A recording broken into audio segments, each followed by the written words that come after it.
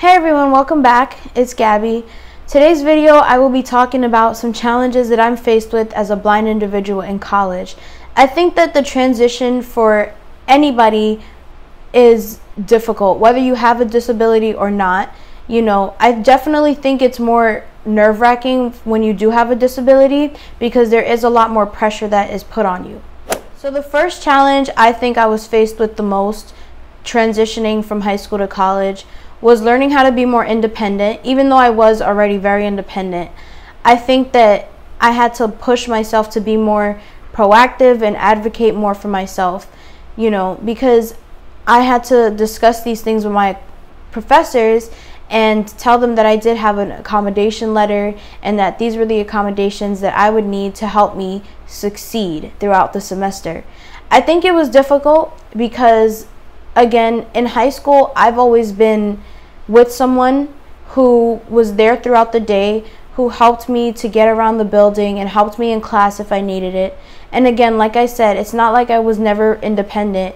I just never had that much pressure on myself to be that responsible and push myself that much. So I think thanks to the director of accommodations and accessibilities and the dean of students, they definitely helped point me in the right direction and supported me throughout that transition. So I was very lucky to have that, and it definitely helped me a lot. I think another challenge I was faced with was connecting with people on campus. It's nerve-wracking again to put yourself out there when you can't see somebody's facial reaction. You can't see their expressions. You don't know, if they're like rolling their eyes at you because they're like, oh, yikes. Or if they're like, you know what, this person is actually nice. So for me, I definitely had to, once again, advocate and push myself even more, because people that haven't been around a blind individual don't necessarily know the lifestyle, and they don't know that it can be very intense when it comes to trying to make friends.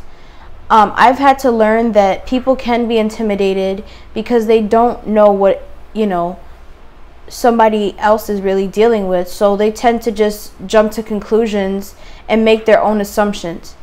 But for me, I had to tell myself, you know what, this is the beginning of college.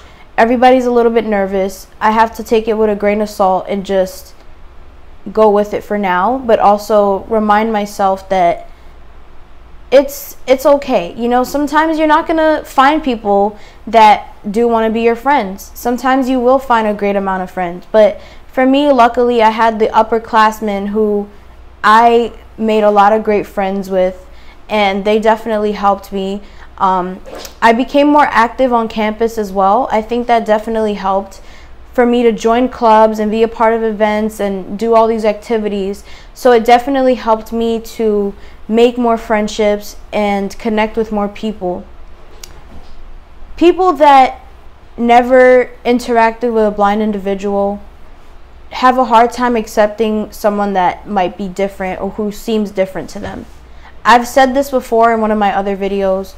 Just because someone has a disability does not mean that they are not capable of doing the same things that somebody else can do. Just because I'm blind does not mean that, I can't hold a conversation with you, or that, I don't like to go hang out or do anything. It just means that I have to do things a little bit differently because of my disability. I've made a lot of great friends in college, but I think that a tip I would give to anybody who is starting out or who still feels a little bit, awkward in social situations is just to definitely try to join clubs. Definitely try to talk to your family about the situations you're dealing with. Reach out to the faculty. They are there to help you. And just know that you are not alone, and people understand that it is awkward to meet new people. I still get shy to this day, and I'm going to be a junior in the fall, so I totally understand the situation. Alright guys, well that was it for today's video. Hope you guys enjoyed it, and I'll see you guys very soon with another one.